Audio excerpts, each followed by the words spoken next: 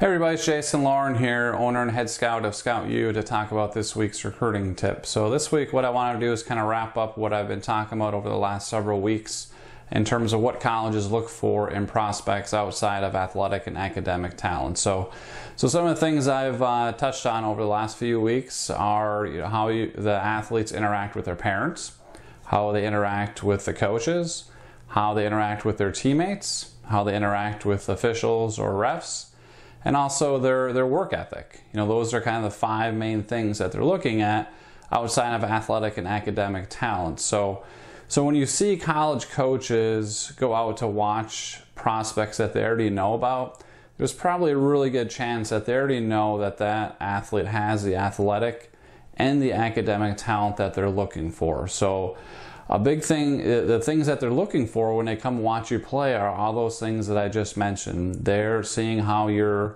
interact with, like I said, your coaches and parents and teammates and officials, and see, all the intangibles.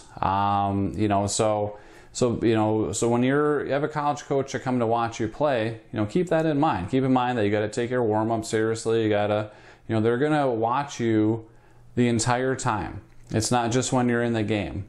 They're going to watch you during warm-ups. They're going to watch you, during timeouts. They're going to see when the game's over, if you won or, especially if you lost, how you react to that. Are you, again, are you saying something to the refs, or, when you're talking to mom and dad, how are you, interacting with them? So again, just to kind of wrap up what I've been talking about over the last several weeks is, what colleges are looking for outside of athletic and academic talent.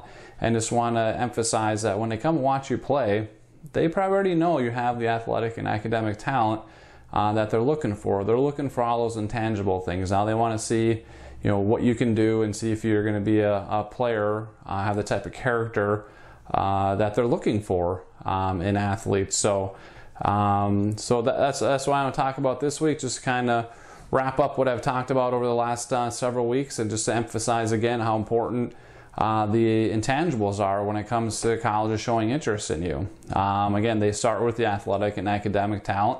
They can find plenty of players that fit what they're looking for there, but in terms of them actually offering you a scholarship, it's going to be the other things that are going to play a huge factor. So again, hopefully that helps you out a little bit, and everybody enjoy the rest of their week. Thanks.